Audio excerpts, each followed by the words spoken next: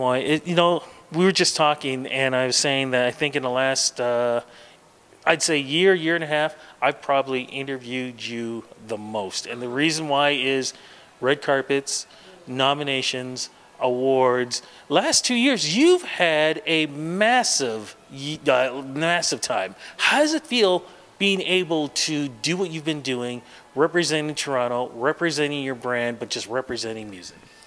Blessed, honestly, because I've been doing this for a long time. So to finally see it and feel it pay off, it gives me a lot of satisfaction and motivation to continue doing what I'm doing. I'm doing something right. You're definitely doing something right. And congratulations on the new album. I'm going to give this back to you.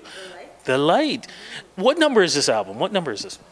This is my second full-length album. My first album came out in 2010, and that was a collab album with Rise Ashen from Ottawa.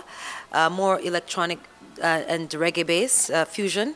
This one, though, is my baby, because this is one I wrote all of the songs, most of the songs. There's about only one song on this album that was co-written with Mikey Bennett, who did Cyndi Lauper's Girl Just Wanna Have Fun. Wow. So yeah, and so I'm very proud of it. Wow. Well, look, I'm going to take this back because we're going to talk a little about this in a moment, but I want to talk about the history, your history in the music scene and when it all began. When did this all start for you? Oh my goodness. From when I was a child, I grew up in Jamaica in the church with my grandparents, and they had me going to church religiously every Sunday, Wednesday, and Friday. So I was always in church or school. And so I got my start singing in the church choir. And then after high school, my mom was living here, so I was raised by my grandparents. And after high school, I came to Canada, still sang in the church, but then decided that I wanted to do my own music because I was hearing the call to write my songs and get my songs out there. So I wanted to do that. And after going to Seneca, while going to Seneca, I decided travel and tourism wasn't the route. That's what I was studying. Music was my life path, and it gave me more of a feeling like I belonged, because this is music. I feel at home when I'm doing my music. I couldn't see myself doing anything else. And so I've been doing my music ever since. Being here in Toronto, does this help with the fusion of music and all the styles that you talked about? Absolutely, because it's so multicultural here. And there's a lot more opportunities to be able to be successful, I would say, when it comes to expressing yourself. And Canada is so inclusive, and I don't feel like I'm limited in any way, as opposed to when I was in Jamaica. It's a lot more of a struggle. And it's still a struggle here, but I feel more of an opportunity to go out and do my thing because the resources are here for me to do that. But you've been able to, you don't just work on your brand through the music, but even your appearance too. Everything is important to you. How did you start to realize even the look? Because every time I see you, and I keep telling you, you're walking out like you're in some catalog or something like that. Always amazing. How does that work for your brand and for your music? It's important because not just sounding sonically great, you have to look the part. And I'm a very professional musician, I would call it. And I studied the greats. I studied Grace Jones, Sade, I mean, you name it, Lauryn Hill, and everybody always, Erykah Badu, and they always look the part. Jimi Hendrix was one of my favorites too. And they always just look the part. And so I felt that that's something I needed to pay attention to as well. Can you talk about when you released your first single? I mean, from back in the day, and also, because you said the album we're talking about right now is the second one, your first album too. What was it like releasing your first single, and what was it? My first single came out in 2007 on the Kicking Rocks EP with Arms Karam and Cecily. You might have heard of them. And that was very exciting for me because I had done a demo before that, about 2005, that wasn't unfortunately released, but 2007 I got the opportunity to do that with Arams, Karam, and Cecily, and it was exciting to be able to finally hear myself on the radio and accomplish something that I was working so hard towards fulfilling for so long. And so after that release, I got more confident, made a lot more built on the relationships that were available to me at that point, and kept on moving forward, and every opportunity led me to this point. And what about that first album? What was the first album? It was called Kicking Rocks, and it was an EP. I think he had 7 songs on it, 5 originals and 2 remixes. So when you're releasing all this music, and then you start hearing from the Academy, and they start saying, "Guess what? You're a Juno nominee." What was that like for you? Oh my God, that because you know the Junos to Canada is like the Grammys to the States, and so when I first got my first nomination, which was for radio, and that was on my second EP release. I was elated. My team, I don't have a very small team. We were just so humbled by it and encouraged, and I cried, and it was just exciting. And now I'm on my third nomination. Hopefully this year we'll get a nomination again. I'm not sure, but whatever God has in store, I'm open to it. Now, here's the thing, because we talked about how eclectic you are musically. Can you talk about, because people don't get a chance to see this, Juno Awards last year, okay?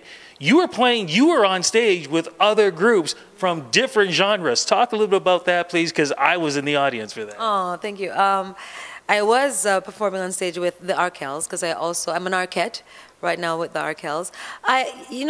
For me, I just love music so much, and I don't want to be put in a box. I want to be able to express myself as much as I can, and they do more of a rock pop feel, and my music is reggae fusion, because with influences from jazz and R&B and soul and hip hop.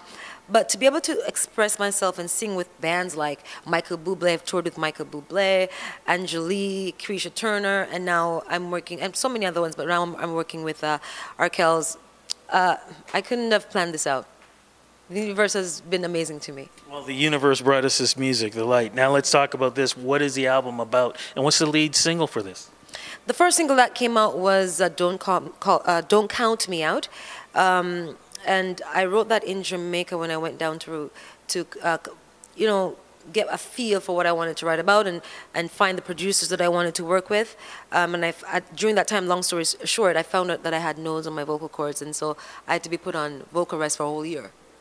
Really, I had to heal. And so I did most of the writing during that time. And at that time, too, I was going through a spiritual awakening, I call it. And the album is about finding your inner light, this thing that connects each and every one of us, and expressing that to the world. And that's what the light is all about. Is that a scary thing? I know Shania Twain talked about going through something like that too, where she just could not sing. She had to actually retake vocal lessons to be able to sing. Were you worried at any point that maybe the career might have been done?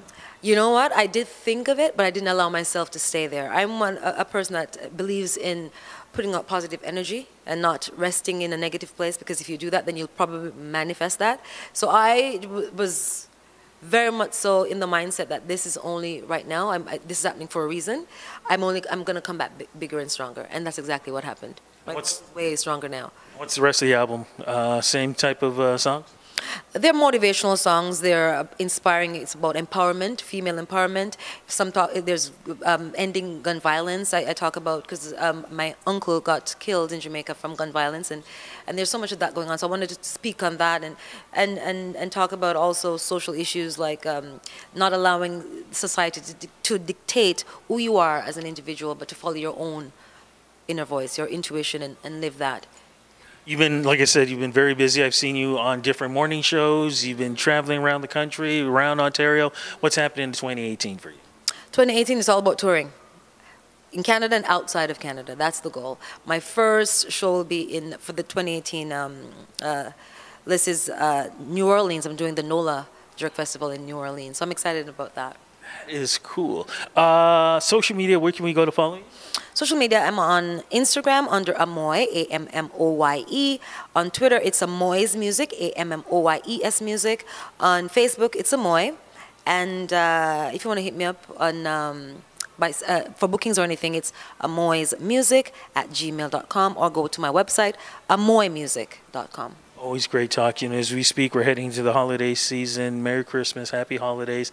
All the best for you for 2018. Thank you, and same to you, my love. Thank you so much for having me.